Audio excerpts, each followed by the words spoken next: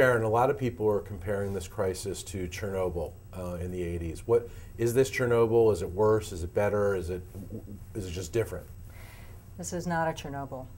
It is different. It's a different kind of reactor. It's a whole different situation.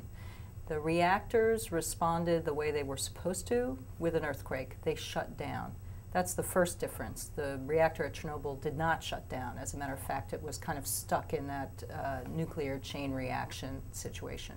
The second thing is that they have been able to cool down the reactors, but they have had some problems. So what we're looking at is a release of radiation from what looks like now to be a partial core meltdown in 3 different units.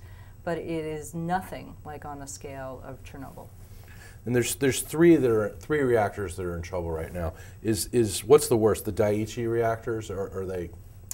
The Daiichi reactors in units 1 and 3, there has been what we think is a partial core meltdown, plus both of those have had explosions from hydrogen being released and coming in contact with the air, and that's created an explosion.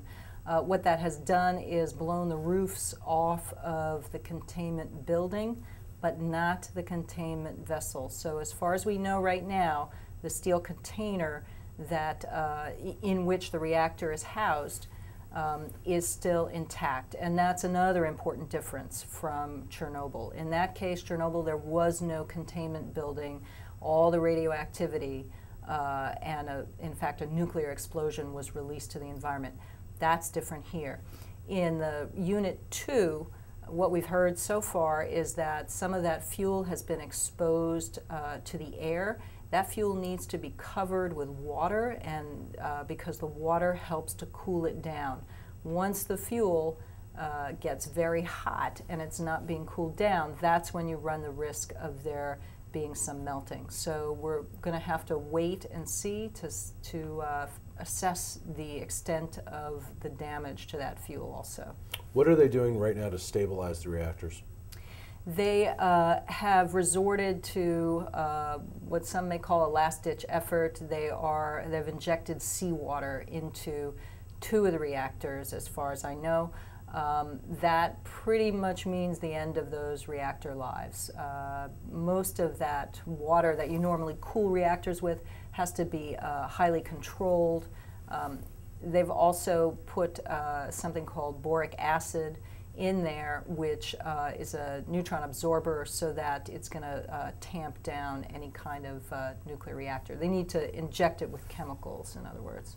Do you expect the situation to get worse before it gets better, and what's the worst case scenario? I'm hoping it doesn't get worse. I don't expect it to get worse, but in some cases with these nuclear reactor incidents, some things happen which cannot totally be foreseen. So you never know when a valve is going to stick, or in this case, the diesel generators that were supposed to pump water into the reactors, they weren't working because the tsunami waves hit. Even though I think we can hope for the best, and certainly the Japanese officials are very competent and they've been working very hard and should be commended for their efforts, I think we're just going to have to wait it out and see what happens over the next few days. Are these facilities too close to the coast? No, Japan is just in too earthquake-prone a zone. You know, all nuclear power reactors require some water as long as they're using water to be cooled. Many of the 440 reactors that operate around the globe are on sources of water, whether it's rivers or on the coasts. Korea, for example, has all its reactors on the coasts. So I think that is one of the risks of nuclear power, and you can certainly take precautions, but in the case of Japan, I think no one anticipated that you would have 2 of these catastrophic events happening one right after another, the earthquake and then the tsunami, and now what we're seeing is aftershocks and more big waves. So, it's very unfortunate. It's not something that happens all the time, but need somehow to account for them. How much damage does this disaster do to nuclear power's reputation in Japan and around the world?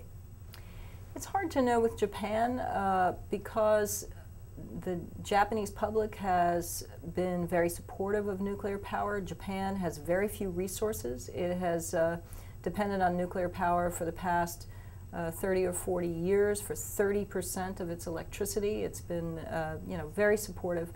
But I think this is going to give the public some pause. Japan is in the process of building 14 reactors. At least that construction may slow down a bit as officials and politicians consider what steps they need to take. Globally, there's been a lot of enthusiasm in the last 5 or 6 years about nuclear energy. There's been talk of a renaissance. In this country, we've had a lot of license applications. I'm not sure that any country considers that they will also at some point be subject to an earthquake and a tsunami at the same time, but it certainly highlights the technical sophistication and care that everybody needs to take with nuclear power. Sharon, thank you for your time. You're welcome.